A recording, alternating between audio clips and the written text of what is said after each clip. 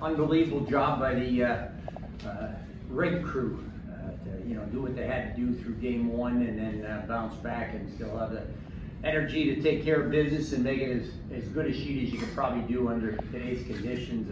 I think we were very fortunate ourselves in Holy Cross that the weather cooperated and gave us a chance to play a solid hockey game. I think they were quick today.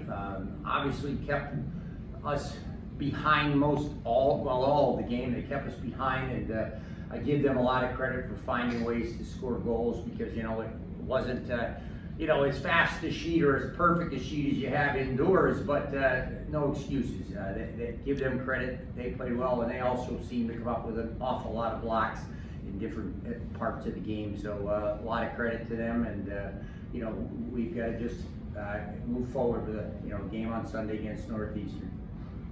Yeah, Coach, could you talk a little bit about the conditions and how they kind of settled down and how that affected you guys? Yeah, I think the conditions were equal for both teams, so I don't think it affected one team more than the other. You had to play a clean game, good puck management, get the puck in deep. Not that you don't do that normally, but I think you could spend more time regrouping, making the extra pass. And tonight was not a night for that, so that might have been the one way. I think you had to be smart on both sides. Questions for Julia? Julia, how did you find the ice surface? You were out there. Yeah, there were times where it was really rough, but as James said, the weather died down, and eventually I found that it was pretty much easier to play on. But other than that, it wasn't what we're used to, so definitely a challenge. Julia, obviously not the outcome you guys wanted tonight, but what can you kind of take away from this experience, especially being a Beverly kid, not too far from here, and just kind of what was being able to play at Fenway, what did that mean to you? Yeah, I know, it was really cool. My sister did it a couple years ago for her prep school, and now that I got to be a part of it, it's really cool. The weather, even though it made it difficult, it was definitely cool to have it snow and have that full atmosphere. But I'm just thankful for the opportunity.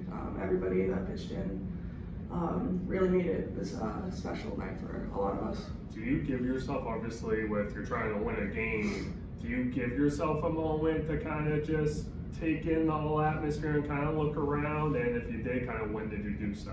Honestly, when we went, we came yesterday for a little 30-minute practice, and that was when it sank in for everyone. And for me, I just think today was just strictly business. We were trying to get these points going back for second half, so I took it in all yesterday. It was a really great meet today, but my focus was mainly to win today. You guys play Holy Cross again pretty soon, so what do you think the main thing that needs to change in the team's game to kind of not be behind?